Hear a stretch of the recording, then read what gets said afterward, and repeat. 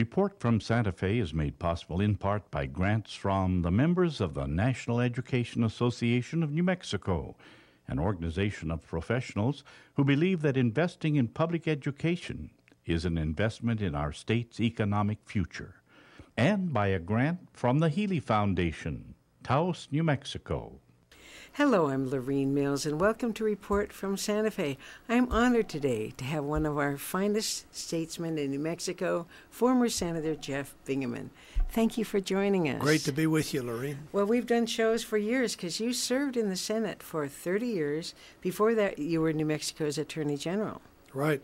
And when you left the Senate in 2012? End of 2012, right. Right. You were the ninth in seniority in the whole Senate. Mm-hmm. So I want to thank you for your service. Some of your honored jobs you had, you were chair of the Energy and Natural Resources Committee twice, from 2021 to 2002, and then from 2007 to 2012.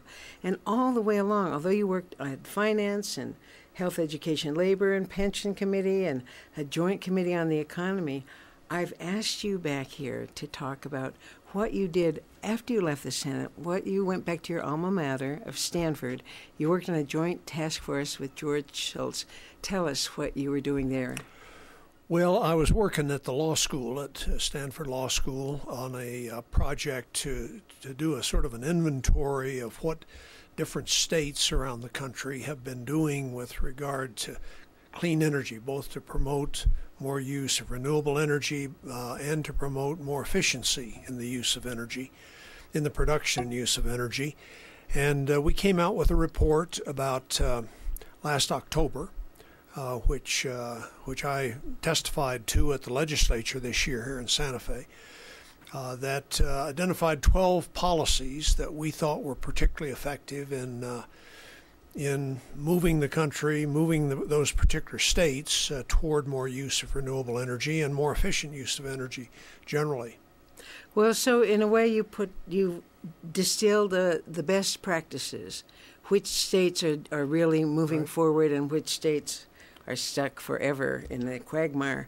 So talk to me about a couple of those states. And that you have such a background in energy. For us to get your perspective on this, because you hear all sorts of things, and I really feel like I'm getting it from one of the nation's experts.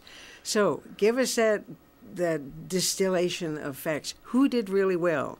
Well, the two states here in the West that stand out in particular, of course, California is way out ahead of most every state in their commitment to transitioning their economy from dependence on fossil fuels to more use of renewables.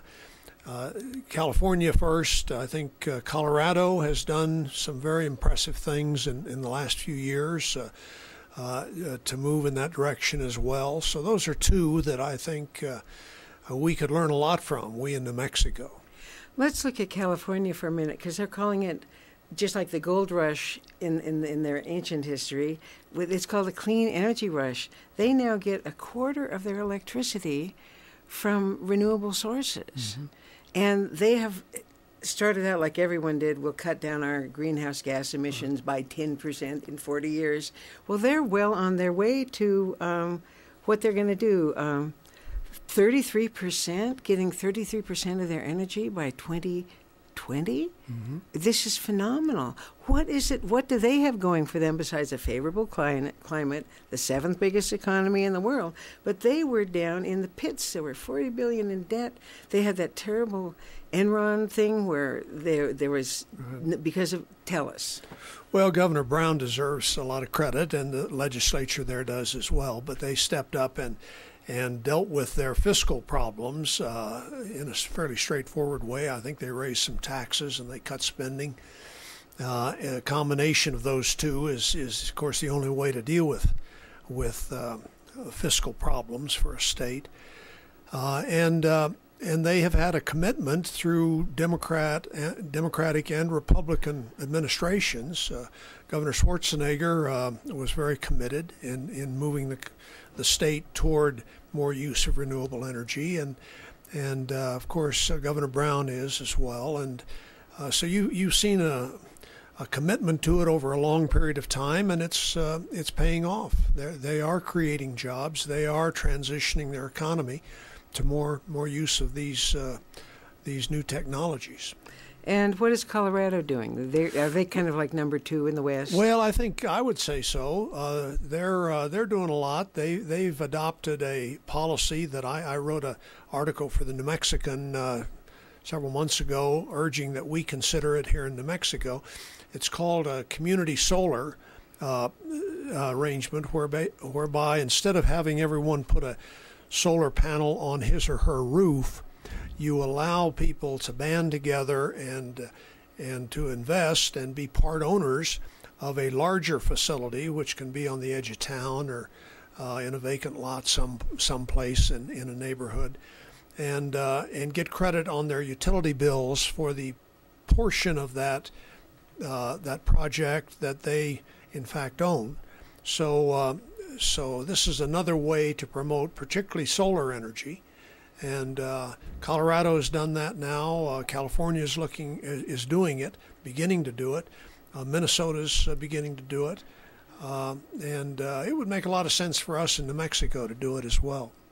Well, I'm deeply concerned that on a national level, and you have led the Senate, you've led the legislature for years doing the Energy Policy Act in 2005. That was the first comprehensive energy bill to become law in 13 years. And then in 2007, the most sweeping energy efficient national legislation put into law. And then recently, the Clean Energy Standards Act 2012 and the renewable portfolio. So you've been working really hard at this. So nationally, the solar tax incentives are going to expire. I mean, all this work that you've done, what needs to be done nationally?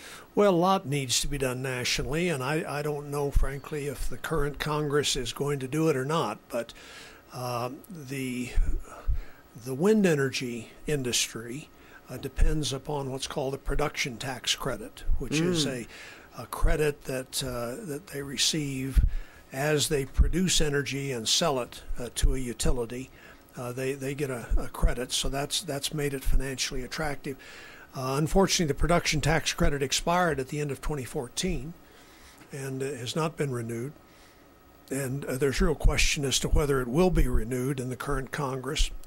As you point out, solar energy tax credits as well, that's the investment tax credit, and that's scheduled to expire at the end of 2016.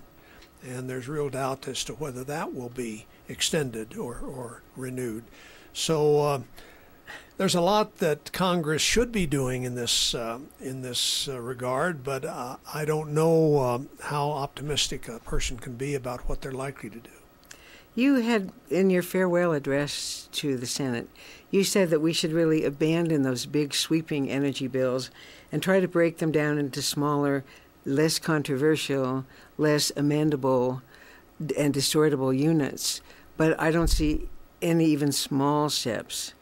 No, it's difficult to do what I was recommending there because everyone, at least in the Senate, everyone has their own pet proposal that they want to have included in any bill that relates to energy and that starts to move through the Senate. So it's a difficult job for the leadership to figure out how to structure the action on the Senate floor and get something done. But clearly we're in the problem is that energy, the subject of energy, is very broad, and if every time someone wants to do anything related to energy, you have the opportunity to have folks stand up and say, no, I want to do the XL pipeline. I want to do something about drilling in the Gulf of Mexico. I want to do nuclear power. I mean, there are a lot of controversial issues that can derail otherwise good legislation and legislation that you could get a bipartisan majority to support. Now, as chair of the Energy Committee, you brought many spokespeople from all aspects of the nuclear energy issue to speak to the staffs of every senator so everyone would be up to speed. One of the things that was focused on in that was how expensive. Who said, isn't this a very expensive way to boil water? how expensive it is, the age of our nuclear facilities, and now after Fukushima, although people are preferring not to look at it, it's very scary. Well, nuclear power is something I've supported peaceful uses of nuclear power. I think that it is one of the best ways we can produce power that does not add to the climate change problem, which is a very real problem for us.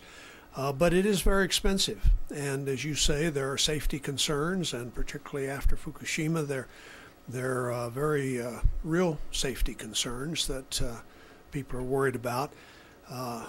And with natural gas, as cheap as it is so much cheaper for a utility that wants to build additional generation capacity to do it with natural gas than to consider any kind of a new nuclear plant.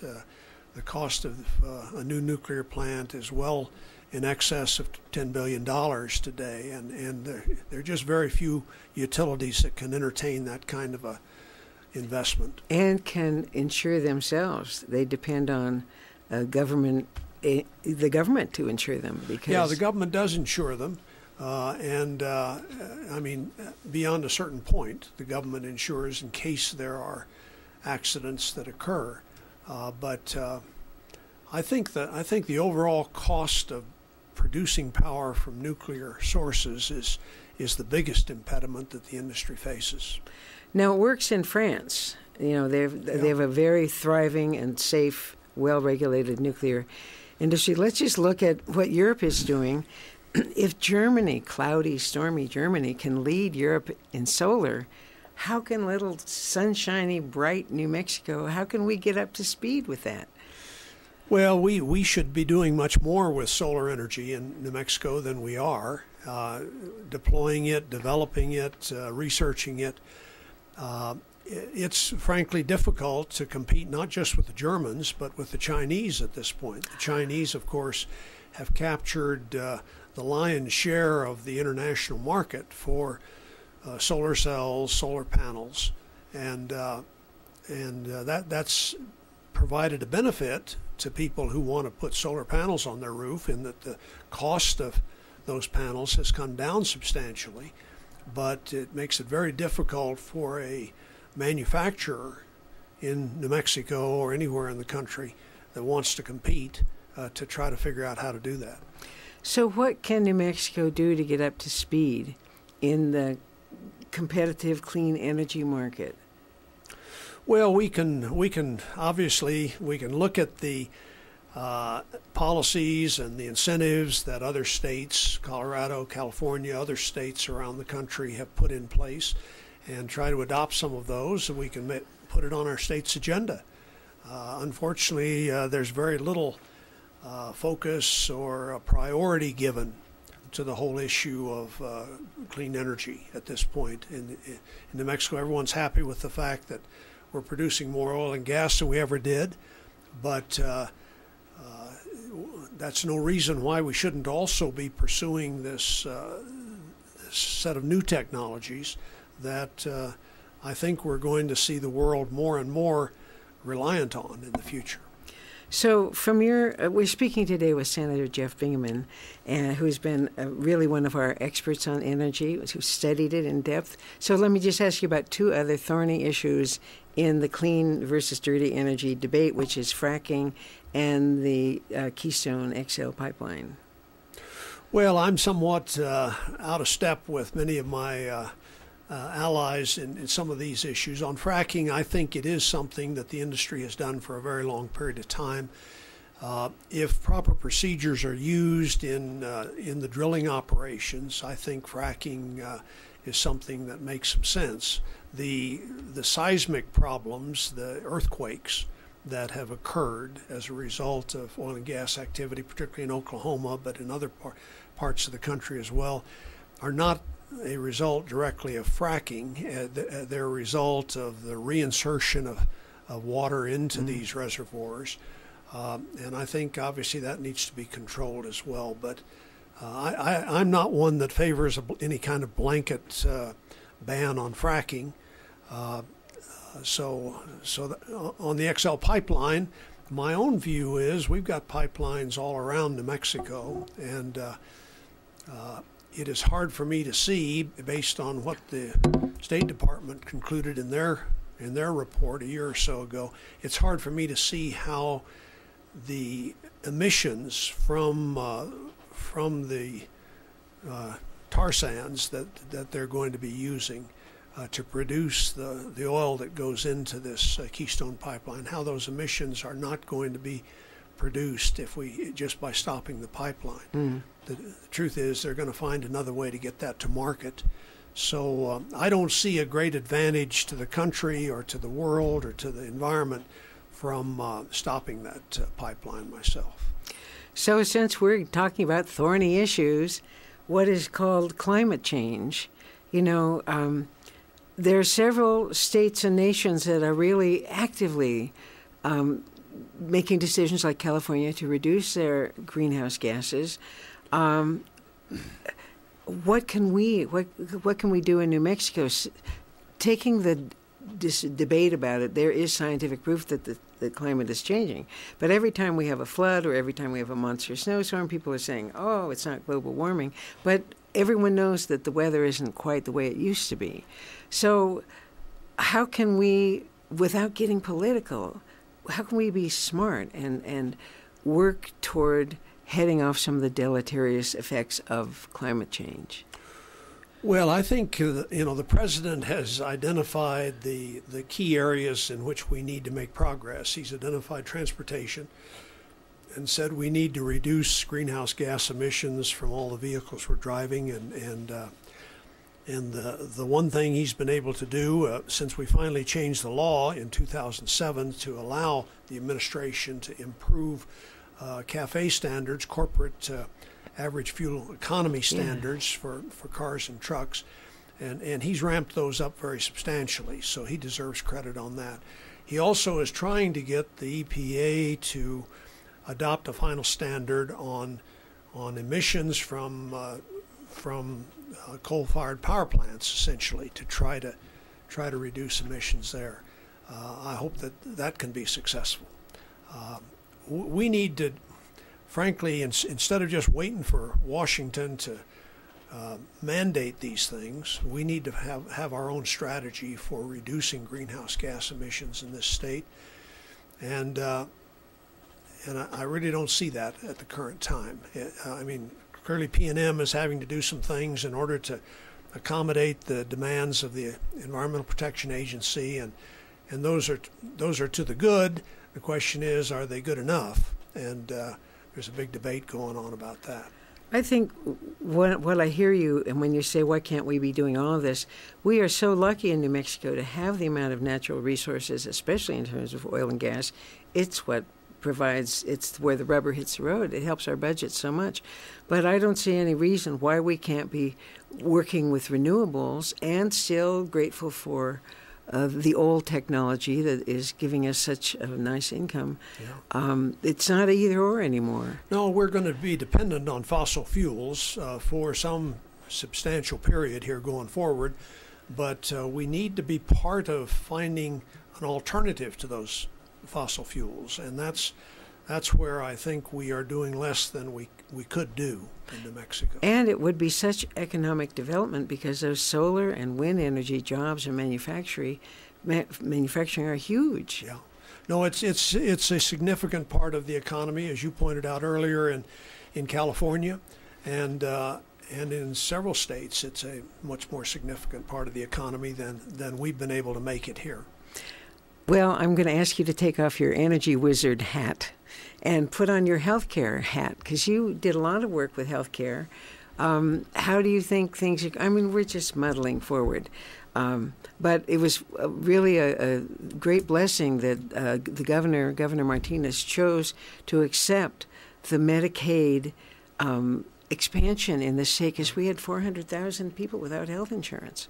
So that was a very visionary thing to do. But what else do you see happening as the insurance companies try to it didn't quite turn out the way anybody thought. Right. And they're now making a lot of adjustments, which may be expensive for the Well, customer. they may be. I think that we'll see once the rates actually are reviewed and agreed upon.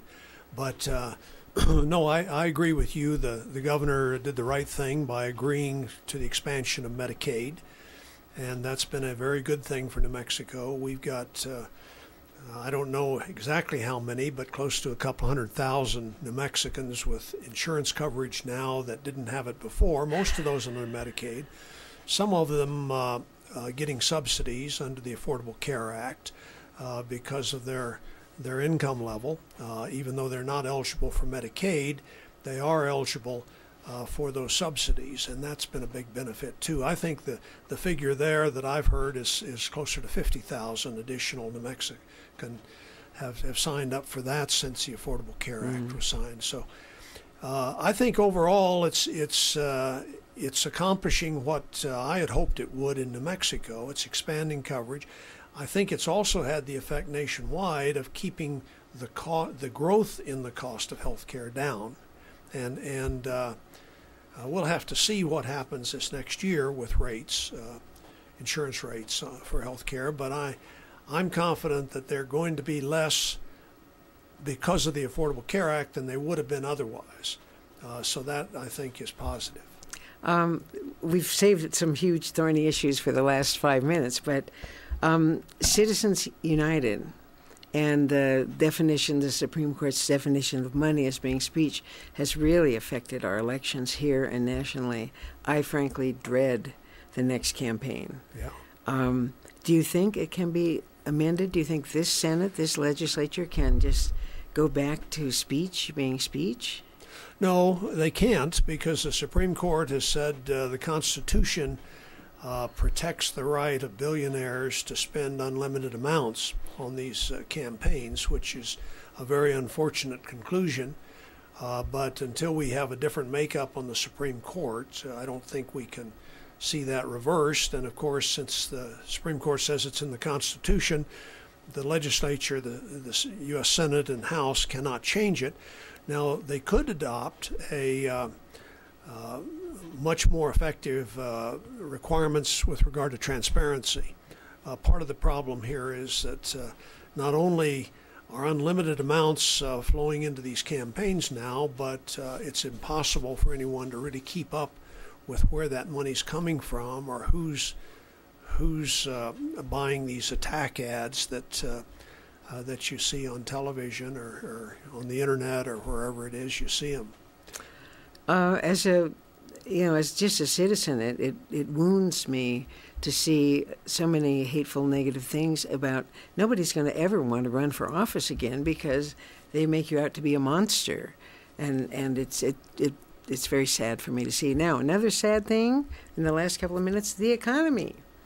New Mexico has failed, and we get a little bright light here and there, but our surrounding states have bounced back from the 2008 recession, and we haven't.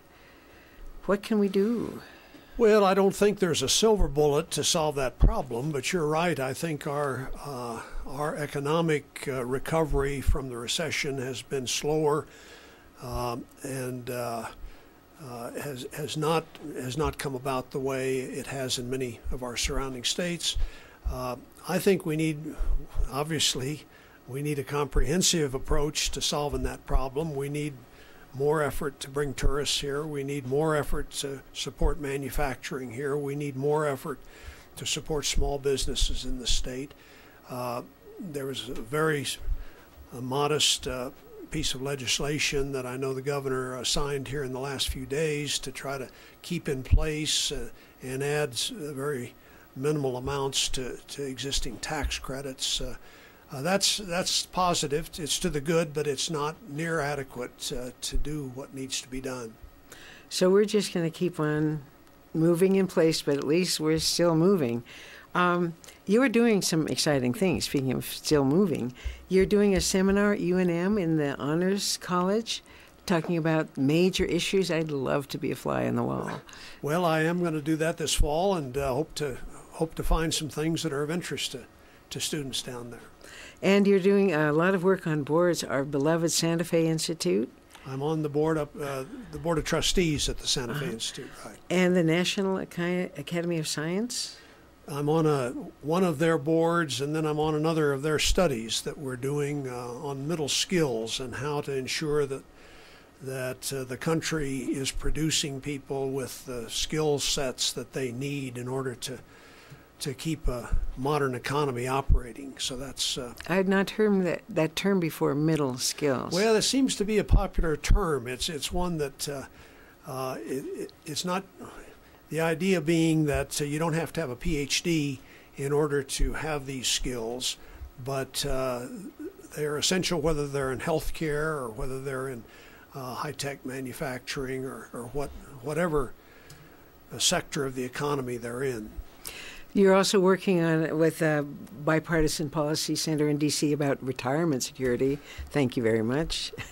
Yeah, we're trying to figure out what could be done by the current or future Congresses to make better provision for retirement security. There are a lot of Americans still who get to retirement age and they have Social Security benefits perhaps, but nothing beyond that. And there are hopefully some policies that we could adopt in Washington that would help that situation. Well, as I talk to you and look at you, you really are a true statesman. And when I look at the breadth of your endeavors, and I want to thank you for all the hard work you've done, but I must ask you this. After all your hard work, are you an optimist or a pessimist at this point? Well, I'm optimistic in general that the country will continue to do well and will continue to improve. I think I'm always frustrated, as I'm sure you are, that progress is so slow, and sometimes you do take 2 steps back for each step forward for a while. I